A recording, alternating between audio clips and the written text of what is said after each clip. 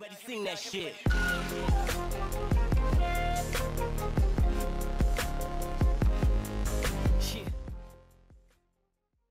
Allergy, asthma বা হাঁপানি ও শ্বাসকষ্ট হলে করণীয় এবং বর্জনীয়।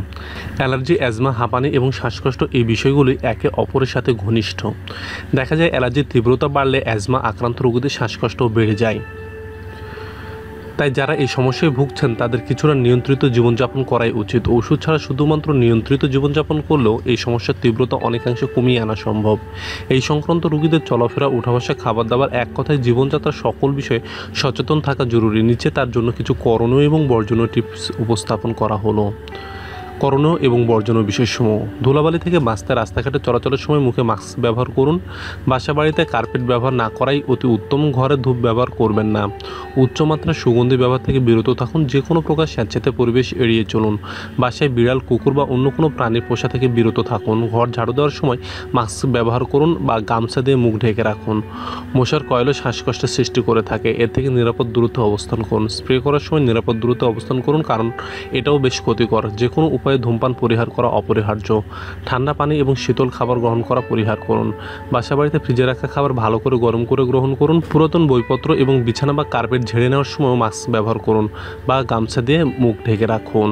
শীতকালে লেপ তোশক ভালো করে রোদে শুকিয়ে ব্যবহার করুন। শীতের সময় শীতবস্ত্র ধুয়ে ব্যবহার করুন। শীত থেকে বাঁচতে উলের কাপড়ের পরিবর্তে সুতি অথবা জিন্সের কাপড় ব্যবহার করুন। ছোট বা বড় ফুল ধরা গাছের নিচে তার আশেপাশে বসবেন না। ফুলের পাপড়ি আপনার শ্বাসকষ্ট বাড়াবে। রান্না করার সময় মশলা ঝাঁঝালো গন্ধ এড়াতে মাস্ক বা শুকনো কাপড় ব্যবহার করুন। ঘরে যাতে তেলাপোকা এবং সারপোকা বাসা বাঁধতে না পারে সেদিকে দৃষ্টি রাখুন। লক্ষ্য রাখুন কী কী কারণে আপনার অ্যালার্জি, অ্যাজমা ও শ্বাসকষ্ট বৃদ্ধি পাচ্ছে এবং সেই অনুযায়ী সিদ্ধান্ত নিন আর কী কী করা দরকার। যেসব খাবার পরিহার করবেন: ইলিশ মাছ, চিংড়ি, গরু মাংস, দুধ, হাঁসের ডিম, সাদা অংশ, মিষ্টি কুমড়া, কচু, বেগুন, আপেল, কলা এ সকল খাদ্য আপনার অ্যালার্জি ও শ্বাসকষ্ট বাড়িয়ে দেবে, তাই এসব থেকে সাবধান থাকুন।